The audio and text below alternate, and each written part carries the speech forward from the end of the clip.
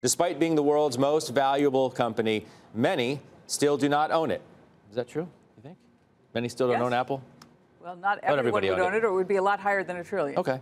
For those at home who might be tuning in, the question is simple. If you don't own it, Guy Adami, can you still buy it? Yes, and it is a big deal. It is a huge deal. $1 trillion is not to be trifled with. And we talked about this 5 or 6 years ago. We laughed at people that said that Apple will be the first $1 trillion company. Well, here we are now. So I do think it's a big deal, and it's a big deal because everybody's talking about it.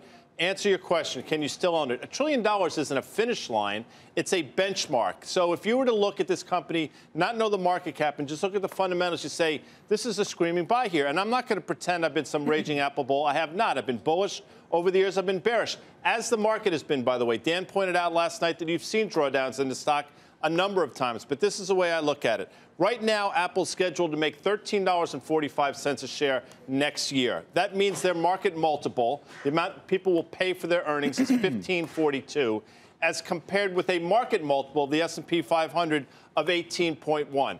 I would submit, as they continue to move their product mix more of a services, where they have a recurring revenue stream and a growing revenue stream, maybe they should get a market multiple. If that's the case, you're talking about a stock that's somewhere around $245. Forget about the fact that the earnings number could actually grow, and the market might actually reward them with a higher multiple. So to answer your original question, yes, it's a big deal, and yes, I still think you can buy the stock. Yeah, I mean, listen, there has been multiple expansion. There's the stock we were talking about at 11 times a couple years ago, and I think a lot of that has come to the realization that this is going to be the services is going to be a $50 billion business. It's got higher margins than a lot of their hardware business. I'll just make one point, talking about buying it here at an all-time high after it just broke out of a big range in a straight line. I think it's important to remember that there's three $800 billion market cap stocks that just made new highs after their earnings. It's Microsoft, it's Alphabet, and it's Microsoft. All of them pulled back after that breakout here. So I don't think you have to run out and buy this stock here. It was in a very nice long base for most of this year. We just got pretty much the all clear between now and the end of the year. I think there's probably a good shot, though. At some point, it retraces back towards that breakout level. And if you really have to own it for 2019, I think maybe more interesting is because it's such a widely owned and held name that if you do own it already, should you use this opportunity to take some profits in it, hitting $1 trillion market cap? Well, it depends on what you think. I think it's not $1 trillion in a vacuum. It's $1 trillion after those earnings, which I thought were really impressive. And so for me, not owning it, having the ego of, God, I've missed this, I looked at today and said, all right, I have this much Alphabet, way overweight, 0 Apple. If I were just coming to Apple today, looking at the metrics today, would I own it, or would I continue to own it if I already did? I'm not saying sell the whole thing. I'm saying, But I bought some today, which was a difficult thing for me to do, to buy some. It's not a huge position. If I had a huge position, I would probably sell some today. But owning 0, I felt like I had to swap out of some Alphabet into this. Just short term, I have guaranteed the top for anybody out there. You can short or sell with impunity. It's going down tomorrow because I bought some. So the answer to, I guess, my question and both of the questions we posed at the top is yes, right? If you don't own it, you can still buy it, Tim. And if you do own it and you own a lot of it, it wouldn't be such a bad idea, perhaps, to take a little bit off the table. Well, that's always the case, and after a big run. But I think Karen brought up the point, which is what has changed since that number, that it's not just that the price is higher, it's that the company has, first of all, showed you that they are delivering on that diversification, the product mix, whatever you want to call it. I think the fact that we're going into the strongest cycle or the period to own this stock into a new release, whether you're excited about what's going to happen in September or not with new products. And by the way, they did this in one of their historically weakest quarters. So I think it's easy to get out there and say, oh, $1 trillion,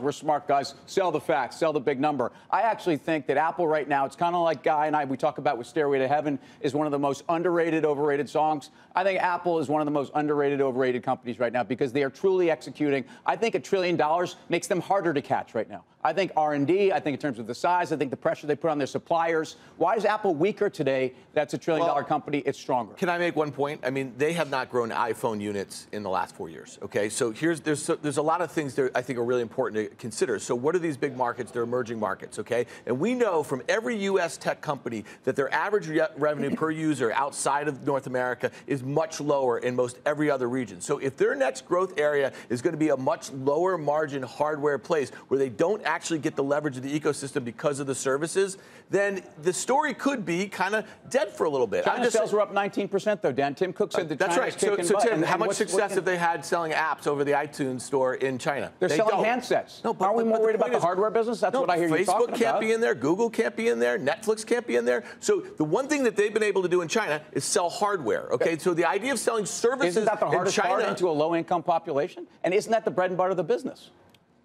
You're telling me the bread and butter of the business going forward is going to be services. I'm telling you that they're not going to be able to sell services in China. I said diversification is good for this company. That's what changed for me. They've reaffirmed, actually, that they're broadening their business model. They're becoming possibly, I think, first of all, the iPhone volatility. I actually think this is a much more predictable company. I see $250 billion on their balance sheet that, to me, ensures over the next 3 years they're going to be buying back probably $20 to $25 billion of stock. They pretty much buy back more stock than anybody else. They return more cash to shareholders than anybody else. They have the most cash on their balance sheet than anybody else. They have the highest market cap than anybody else.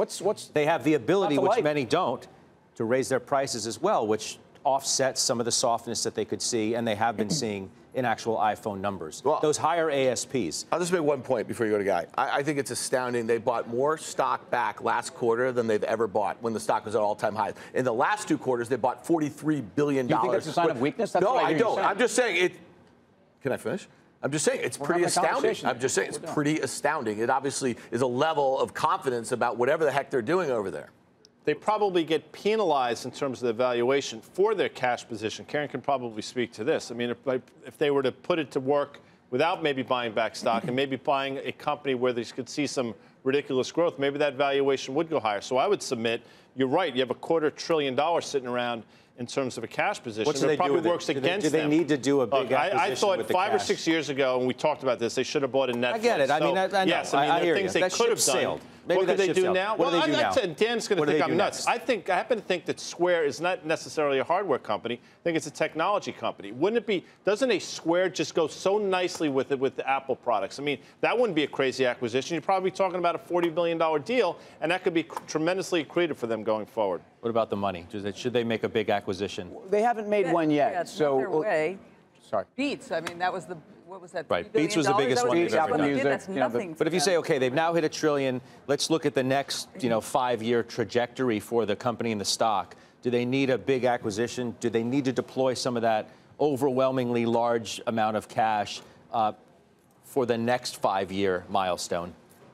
Right now, this seems to be working pretty well for them. I don't know that they need. What I don't really love is them spending a ton of money on autonomous driving. I feel like they're really late to that. See, I disagree with that. Okay. I'm just saying. I'm not surprised you disagree with what I'm saying, but I actually think that anything related to AI and autonomous, I think this is like this is the next real platform for them. I mean, But how do they get an edge there? What's that? How do they get an edge there? Well, they have Siri that had like 100 billion search. I mean, when you think about all the different things, how are you going to monetize autonomous fleets? I see how Uber does it. I see how Tesla does it. I'm not sure how Google's Apple made a does huge push there. right, Alphabet and they've with been Waymo. way ahead. Their Waymo is We're in the first ahead. pitch of the first inning of autonomous. We're in the first pitch of the first inning. So if you say to yourself, think about this. iPads are gone, okay? Right now we have their other products, which are wearables. It's the AirPods and it's the watch. Is greater than the combination of Macs and iPads. So iPad's going to be gone at some point too, right? So this is a company that needs to continue to replace